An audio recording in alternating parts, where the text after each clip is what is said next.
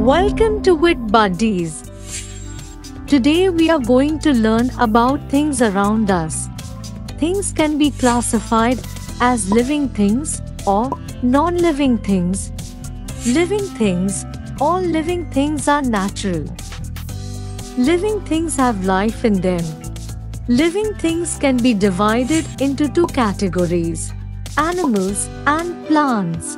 Both plants and animals are living things. Example: banana tree, frog, and butterfly. Non-living things. All man-made things are non-living things. Non-living things do not have life in them. Non-living things have two types. 1. Natural things. 2.